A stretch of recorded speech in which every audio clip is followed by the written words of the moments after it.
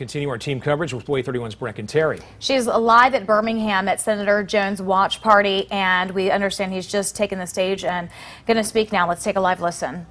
Of anybody's life of representing this great state in the United States Senate, following in the footsteps of my former boss, Howell Hefner. And it has been a real honor. It's been an honor because it's been your voice out there. And I so very much appreciate it. My family so very much appreciates. You know, tonight didn't turn out the way we wanted. I am going to be reaching out to Coach Tuberville to congratulate him and offer our support in whatever transition we can do. And to remind him that now he represents one Alabama. He's not just those folks that voted. He represents everybody. That's what we have tried to do. And folks, let me tell you, what we've done the last 3 years is more than just about one Senate race. It's more than, it's never been about Doug Jones or the Jones family. This has always been about a state that we all love, a state that we care about, a state that has gone through massive changes over the years, and we are in the process of going through those again. We've seen so many different things that have happened over the last few years. We've seen so many good things and positive things. But at the end of the day, Alabama is still a work in progress. We know that. Alabama still ranks low in education. We still rank high in unhealthy outcomes. We still rank in a place that we want to make sure we can do better. Those are the things that we're going to continue to work on. Those are the things that you've been working on with me for the last 3 years. And for that, everybody in Alabama ought to be appreciative. I know I am. I know that there are folks in Washington, D.C. that are. Because as we go forward, we're not going to stop.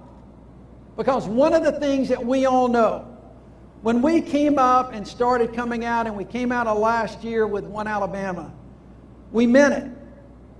We are all in this together. We are doing everything to lift all boats, to make sure that every man, woman, and child in Alabama has an equal opportunity, are treated equally with dignity and respect, to make sure they have the opportunities for a job and a better education. Those are the things that we've been talking about. Those are the things that you've been talking about, and those are the things that we're going to continue to build. I am really proud of all that has happened in the last 3 years. At the end of the day, my time in the Senate is going to be over. But our time has just begun. Our time to make our state so much better than what it has been. To make sure that we continue the march of progress. Because at the end of the day, that's where we are. You know,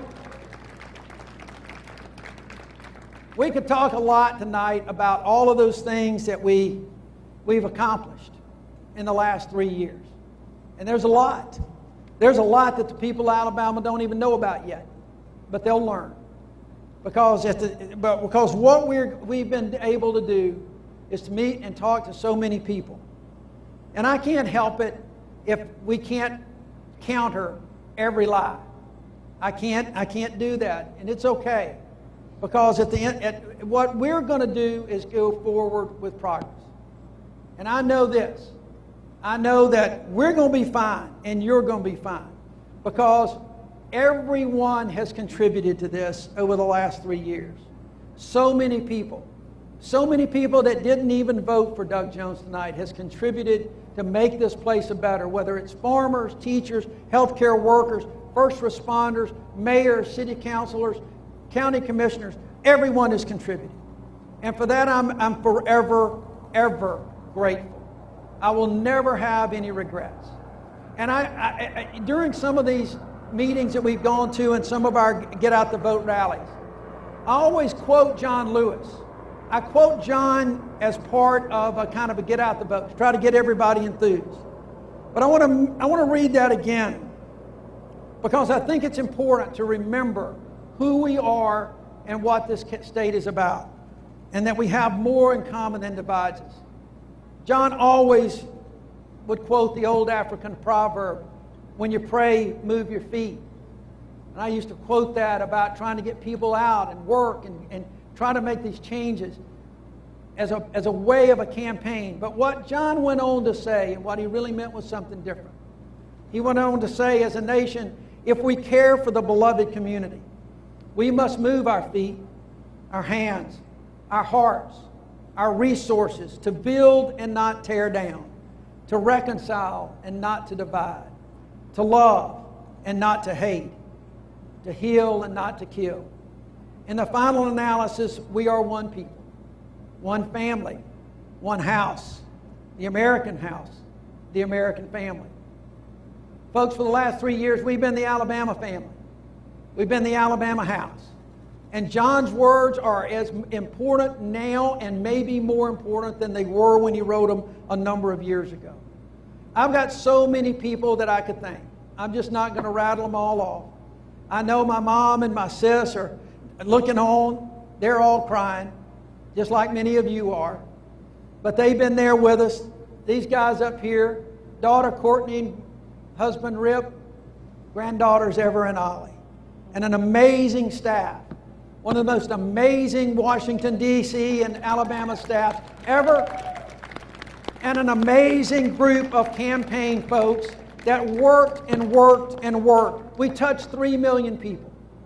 We've worked so hard. Joe Trippi, Doug Turner. I got to stop right there. David Yankovic, and I promised David I would say something. So my social media guy right there. If you see anything I do on Twitter, it's his damn fault. Alec, we've got so much that we have accomplished. But here's the thing, and I'm just going to end on this tonight, because we love you, we appreciate you. The state of Alabama appreciates all that you've given to us and back to the state. But you know what? Everybody has said, you know, Doug, how do you try to navigate this, and how do you navigate that? And we've never done that. We followed our principles. We've been true to our principles. And I believe one day, with the help that we've had with the Democratic Party, the changes that we made, we're going to be proven right on a lot of things, folks. Because we are still a work in progress.